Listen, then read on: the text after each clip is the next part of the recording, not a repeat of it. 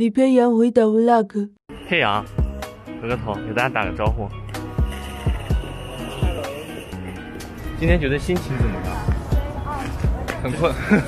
帅哥有什么想说的吗？你再走2步就掉下去了。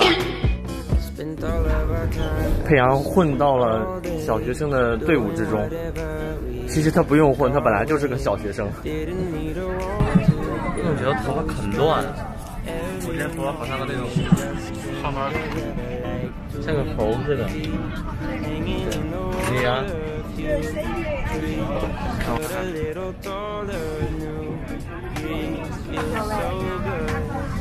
别捋了，再捋就秃了。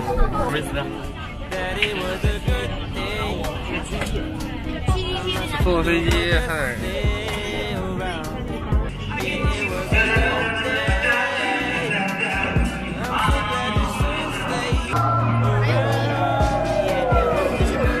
超怕了。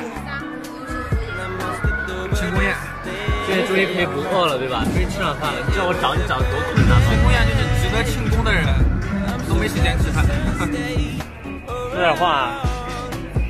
不啦不啦不啦不啦不啦不啦不啦不啦不啦不啦不啦不啦！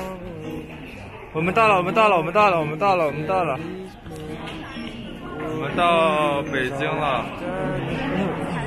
平安抵达。